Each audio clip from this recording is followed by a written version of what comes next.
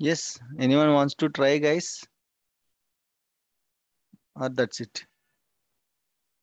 Sir, 2 minutes, sir. Okay.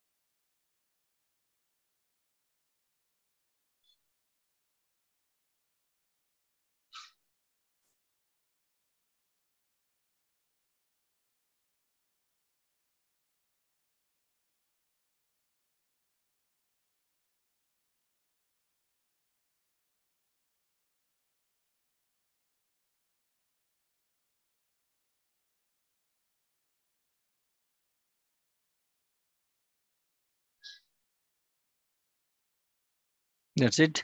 Anyone wants to try?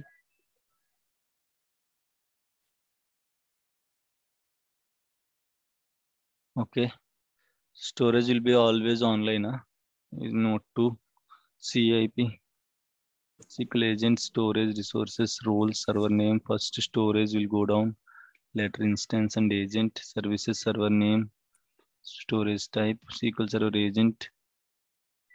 And you gave Sampath, you gave one list. What is that? They will come online or they will go offline? I'll go offline, sir.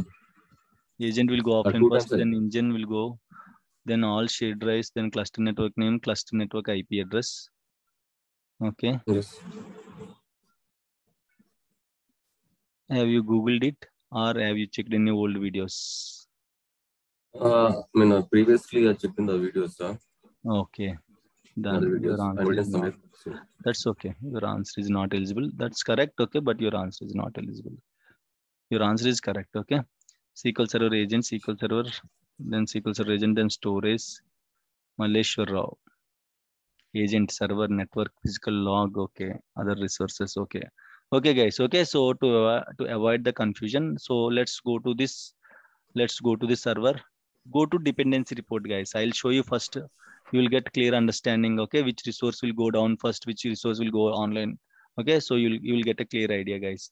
Let me go to this. Right click on the main. Okay, role. Okay, so go to this more actions. Show dependency report. So which resource is depending on which resource you can see with the diagram. Okay, you will get an Internet Explorer. In that Internet Explorer, you can see with the diagrams. You can see, guys. Let's maximize this window. Ask me later. Maximize this window, guys. If you go down, you can see the diagram. Okay, so listen carefully. As per this diagram, you can okay track it easily. So while going offline, this is the way, guys. This is the way. This is how the resources will go offline. While coming online, reverse order. Okay. While coming online, reverse order. This is the way. Okay, guys. So first node 1 from node 1, first your agent service and generic CIP SQL service is there, right? These two resources will go offline first. Then your SQL Server database engine will go offline first. And your SQL Server database engine will depends on all these three guys. And condition, if you see here, and condition, okay, it will depends on your network name, it will depends on your shared drives also. Means if SQL Server wants to be up and running, these three should be online first. Okay, guys, this is under condition. If SQL Server has to be up and running, of course, your data files and log files are there in the shared drives, right? Without these drives not coming online, how come SQL Server can come online? Your master database, model database, all the system database data files and log files are stored inside these drives. If the drives are not coming online, how can your SQL Server can come online? Okay. And of course, it is going to depend on your network name also. If these three resources are online, then only your SQL Server will be online. Okay, guys. So your SQL Server will go offline first. Then all these three components will go offline. Then finally your IP address, cluster IP address, your SQL cluster IP address will go offline. While coming online, tell me the order, guys. First IP address. First IP address will come online. Then all these three components will come online. Once these three are online, then only your SQL Server will be online. Then only your particular agent and your CIP SQL service will be online, guys. Is it clear? Your SQL Server this is called dependency. Your SQL Server depends on network name and cluster drives. Your network name depends on network IP address. So without network IP address, network name can't come online. If network name can't come online, your SQL Server will be down, guys. If you want proof, go to your failure cluster manager. Let me bring this resource offline. Okay. See, I'll bring this resource offline, agent service. Nothing will happen, guys. Only agent will be down. That's it. Only agent will be down. Like this, you can see. Online, offline, right click, you can bring it online. Right click, you can take it offline. Okay. Only nothing is impacted. Your SQL Server is up and running. Your IP addresses, cluster name, everything is up and running. So this time, let's bring the IP address offline, guys. Okay. If this is offline, see how many resources will be offline, guys. See here, if this is offline, your SQL Server and agent is offline, guys. Why? Because if you see here, drives are online only. No issues with the drives. If you see here, if this is offline, network name will go offline. If network name is offline, your SQL Server will be down. If your SQL Server is down, your agent will be down, guys. Your agent and CIP service will be down. Right? If you see here, means except these two drives, everything will be down. Is it clear, guys? Is it clear? Yes, sir. Okay, if you go to the failure cluster manager again, see here, I just bring offline of this particular IP address. Once this IP address is down, this network name, this cluster network name becomes down, offline. Once this is offline, this SQL Server is down. Once this is down, your agent is down, then your CIP service is down. Just in case if I want to bring this online, which resource I have to bring the online first, guys? IP address. If I'm trying to bring agent online, let's see. It will come. See, first it will come online, guys. Even though I'm trying to bring online, first IP address is coming online and network name is coming online. Once these two are online, then your SQL Server will come online. Then your agent will come online. Then finally your SQL Server CIP service will come online, guys. Okay. So this is called dependency. Each components will depends on multiple resources, guys. Mostly your network name, network IP address, and shared storages are main components. Okay, if these are down, your SQL Server will be down, guys. Okay, until all the components are up and running, the status will be pending. Once all the components are online, the status will be up and running, guys. Now, if you see the owner node is node 1, means all your drives and all will be there at node 1. Okay, if you see here in the E drive, I just created this folder, right? In the MS SQL, it just created a lot of things. Data folder, continue. You can see all your data files. Okay, master, model, MSDB. What about TempDB, guys? Where is TempDB? We created We kept in separate Another folder. folder. Okay, Separate so folder. same like this TempDB. This is TempDB data file. What about log file, guys? Log separate. L drive. In the L drive we have created. Okay, L drive. Yes. Here MS SQL log. Okay, continue. I don't see any log files. Why? Because this log drive log folder will be used for user databases log files. If I create a user database now, I can see a user database data file in one drive, user database log file in another drive. Okay, temp DB, of course, temp log is created, right? So this is how it will work, guys. Let me connect to the failover cluster instance, guys. This is my standalone instance. So let's connect to the cluster instance, browse for more, and database engine. See here, B42 SQL cluster. This is network name, and this is your instance name. Click OK, guys. You cannot give computer name, guys. While connecting to the SQL cluster, you cannot give computer name. You have to give SQL cluster network name, and you have to give instance name, guys. So this is how you can. Now this instance is running from node 1. If something happened to this instance, the same instance will be up and running from node 2, guys. Okay. Can I connect to this instance from node 2?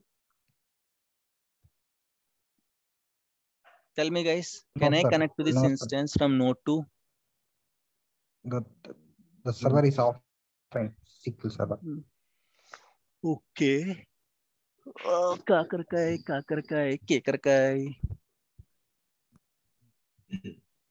Tell me, guys.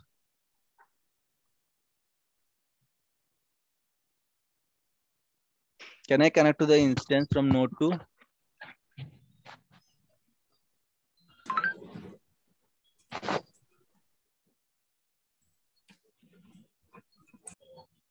Yes or no? Tell me, guys. Yes, or sir. no? Yes. Yes. Yes. Yes, sir. Yes. Guys, from node 1 or node 2, you are going to connect my to answer the is no, instance only, right? Who said no?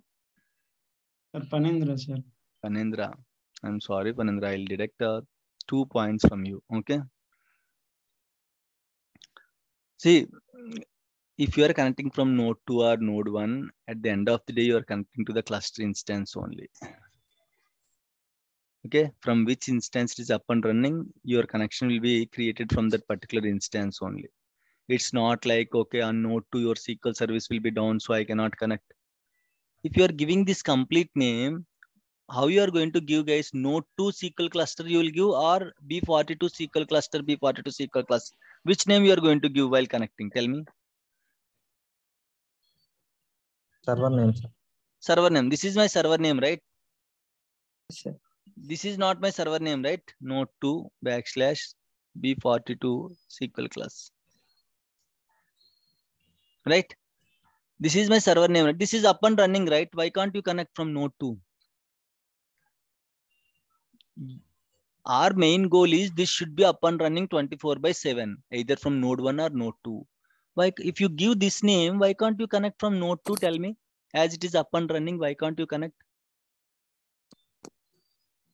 You are treating again both are two different SQL servers. No, one SQL server only. That's what I want to convey. One SQL server only that is running from either node 1 or node 2 or node 3 or node 4 or node 5 or how many nodes you have, that many nodes. Is it clear, guys? One node is one SQL server instance is running from a primary node. If you are trying to connect like this, as this is up and running, of course you can able to connect from any of the node, guys. Is it clear? Yes, sir. Yes, sir. Clear, everyone, guys? Is it clear? So of course you can connect from any node. If you are using 5 nodes, why? Because our main goal, why we have set up this kind of stuff, guys, it should be up and running. As this is up and running, you can connect from any of the node, guys. It's not like from node to my SQL server is offline. No, you cannot treat two instances now, only one instance, either that is running from node 1 or node 2. And what is the proof, sir, whether it is running from node 1 or node 2? Go to services.msc on node 1. Okay, and go to services.msc on node 2. You can see node 1, it is up and running, and fail over it. You can see node 2, it will be up and running. Go to SQL Server Services. This is your cluster instance, right? B42 class. And you can see the status is running, and you can see the startup type is automatic. No, sorry, manual. Okay, right? B42 class, SQL class. Go to your node 2 and check it.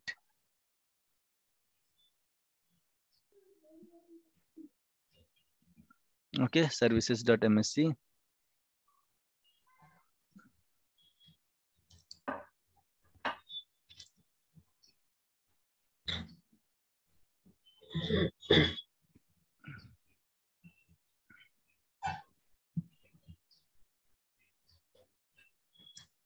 Right? What is the status, guys?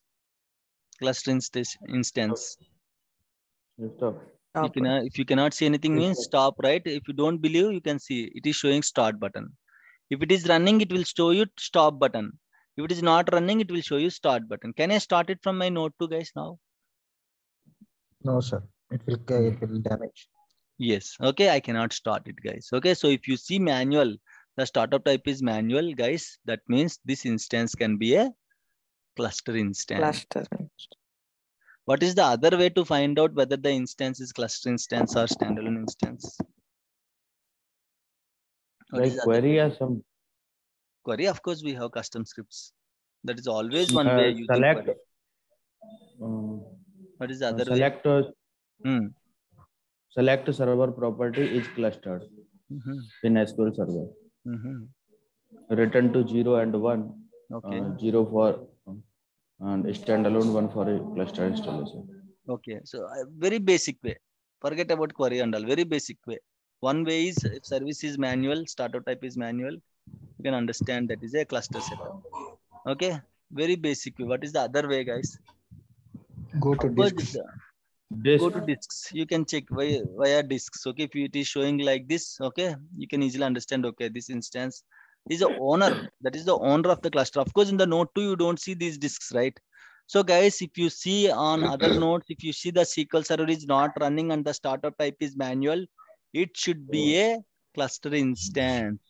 The SQL Server is not running and startup type is manual, 90% it should be a cluster instance, guys. Okay, and of course by using drives also you can find it. What is the other way? You will try to open clueadmin.msc. Any of the node, try to open clueadmin.msc. If you are not getting, that is not cluster node. If you are getting, that is a cluster node. Is it clear?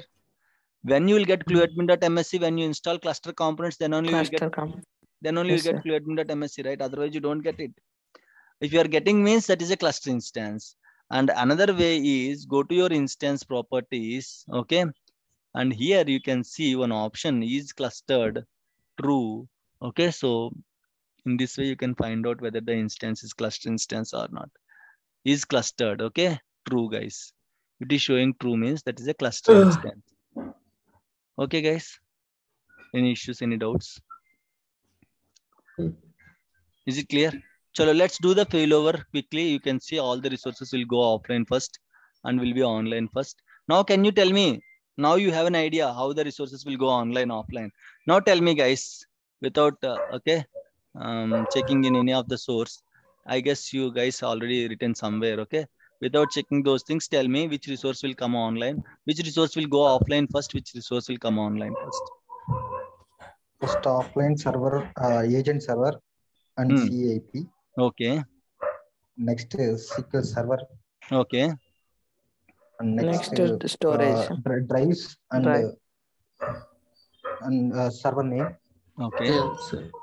And next IP address offline. Okay. Online. Reverse, sir. IP address, name, data, disk, and SQL Server, CAP. And next, right, that's it, guys. Good. Okay, so how to do the failure automatic? This is manual failure, guys. We are doing the failure manually. Again, go to your SQL Server role, move, select node, same yesterday we did right in the same way to node 2. Okay, double click on node 2. Now see here how they are going offline. First CAP, then agent, then SQL Server, then your cluster name, then your drives, then your IP address, then again drives came online, IP address came online, your network is coming online. Now, okay, then your SQL Server will come online, then agent, then CAP service. Okay, once everything is completed, the status will be changed to online. From pending to online, you can see. Pending means failover is happening. So then you can see pending. Once failover is completed, that means, okay, you can see online, guys. Right. Now you can see online. Okay. I'm able to connect to my instance. It's running from node 2 actually. It's not running from node 1. Okay. So go to services.msc this time. Okay. Now you can see, right? Still SQL Server is showing running, right? Just refresh it, guys. Okay, it is showing running, right? Refresh it.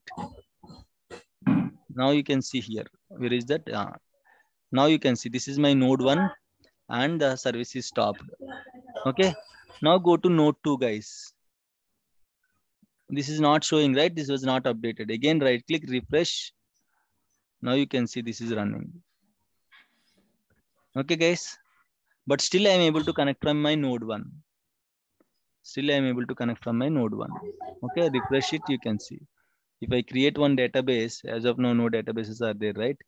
Let me create one database, new database. You can see data file will be stored in the E drive, log file will be stored in the L drive, guys. Okay, if you see here, E path, L path, okay?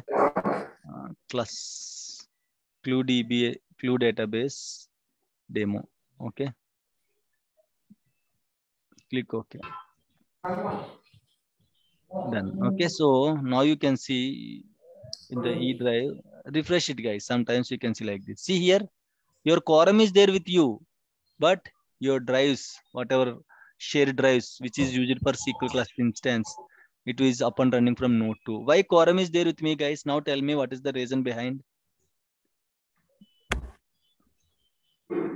Because it is Windows level, no, sir. Correct. Very good. See, guys, your Windows cluster host server is node 1 only.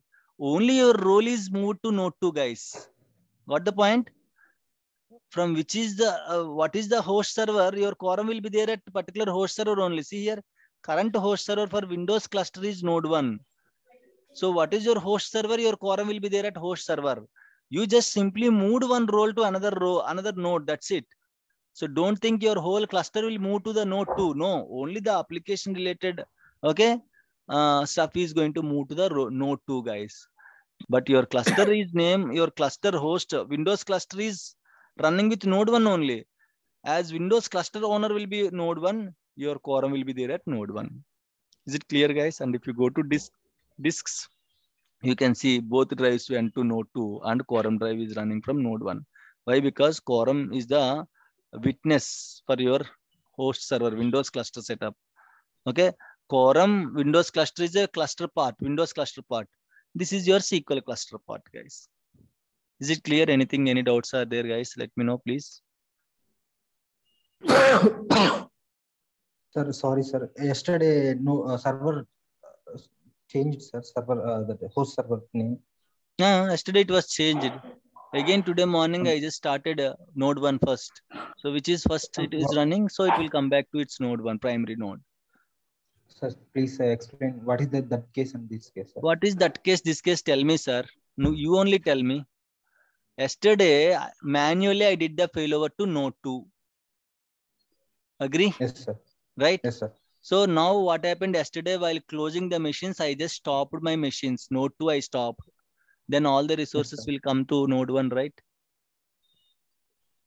Yes, sir. Automatic failure, right? What is there? See, complete 2 days of, not 2 days, I guess 3 days of clustering is over.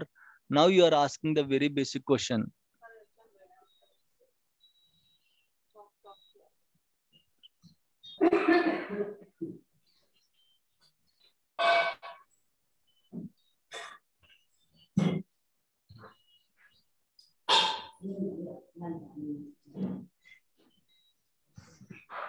Guys, will be back in 2 minutes, huh? Just 2 minutes.